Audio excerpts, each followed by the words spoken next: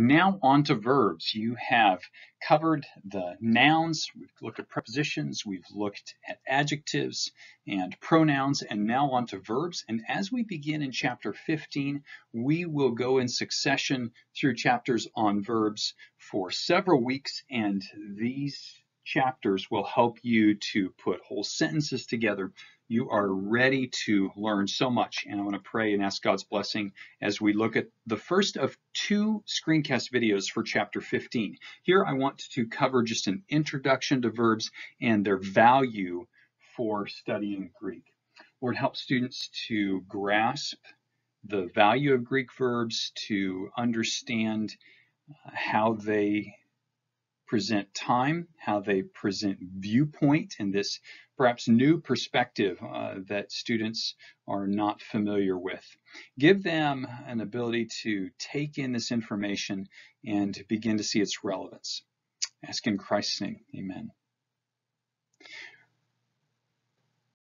When we think about the value of verbs, I want to note with you the way that they can provide a level of specificity that we may not be used to in English.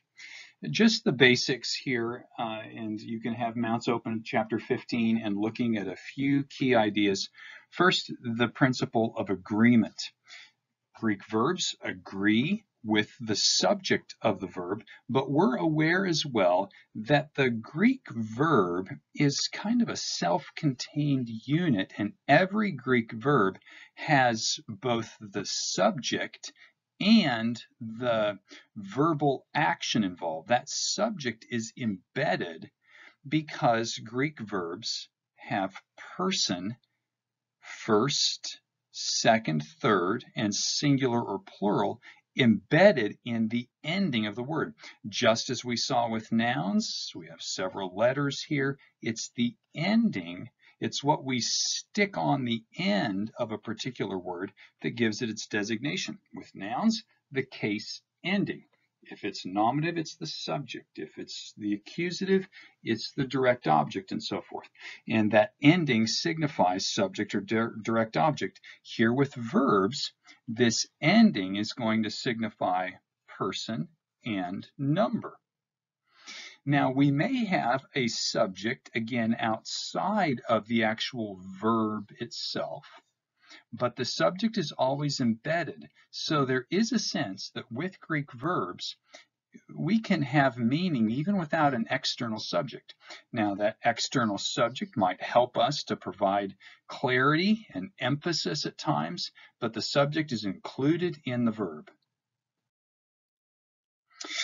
Greek verbs have this value of specificity again because we have two values, if you will, that come with every Greek verb.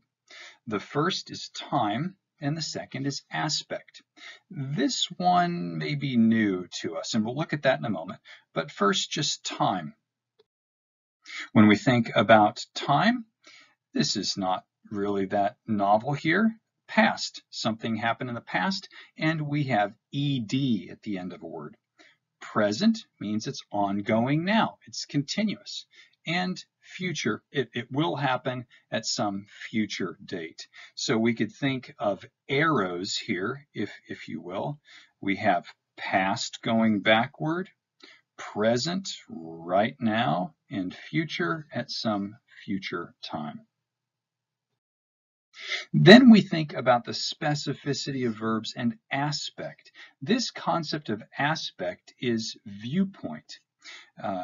Greek verbs was, with other verbs in other languages, but not so much English, have a way through the tense forms that are used to present information and the verbal action in a continuous format, an undefined format, or a stative format.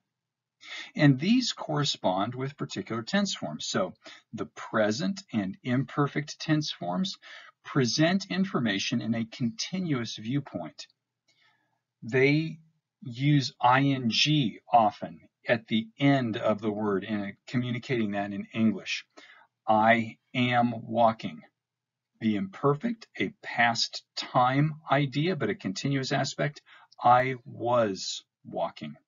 Let me just erase those and do that one more time for you.